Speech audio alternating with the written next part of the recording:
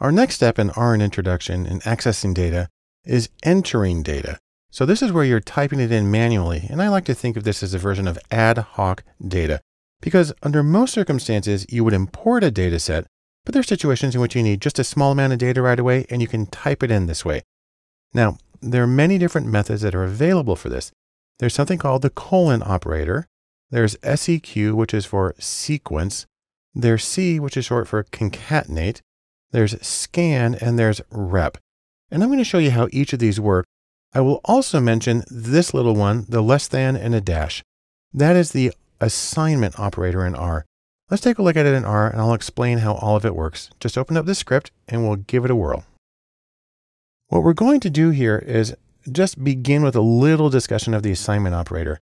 The less than dash is used to assign values to a variable. That's why it's called an assignment operator. Now, a lot of other programs would use an equal sign, but we use this one that's like an arrow, and you read it as gets. So X gets 5. It can go in the other direction, pointing to the right. That would be very unusual. And you can use an equal sign. R knows what you mean, but those are generally considered poor form. And that's not just arbitrary. If you look at the Google style guide for R, it's specific about that. In RStudio, you have a shortcut for this. If you do Option dash, it inserts the assignment operator and a space. So I'll come down here right now, do Option dash, and there you see. So that's a nice little shortcut that you can use in RStudio when you're doing your ad hoc data entry. Let's start by looking at the colon operator, and most of this you would have seen already. And what this means is you simply stick a colon between two numbers and it goes through them sequentially. So I'm doing X1 as a variable that I'm creating, and then I have the assignment operator. It gets 0:10, and that means it gets the numbers 0 through 10. And there they all are. I'm going to delete my colon operator that's waiting for me to do something here. Now, if we want to go in descending order, just put the higher number first. So I'll put 10:0. There it goes the other way. SEQ or sec is short for sequence, and it's a way of being a little more specific about what you want. Now, if you want to, we can call up the help on sequence. It's right over here for sequence generation. There's the information. And we can do ascending values. So sec 10 duplicates 1 through 10. Doesn't start at 0, starts at 1. But you can also specify how much you want things to jump by. So if you want to count down in threes, you do 30 to 0 by -3 means step down threes. We'll run that one. And because it's in parentheses, it'll both save it to the environment and it'll show it on the console right away. So those are ways of doing sequential numbers, and that can be really helpful. Now, if you want to enter an arbitrary collection of numbers in different order, you can use C. That stands for concatenate. You can also think of it as combine or collect. We can call it the help on that one. There it is. And let's just take these numbers and use C to combine them into the data object X5. And we can pull it, and there you see, it just went right through. An interesting one is scan, and this is for entering data live.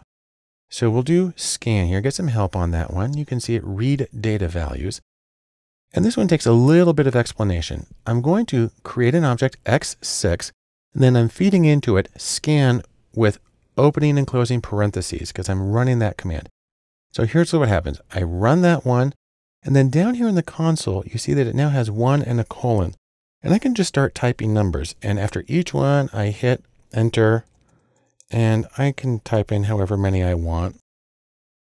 And then when you're done, just hit enter twice. And it reads them all. And if you want to see what's in there, come back up here and just call the name of that object.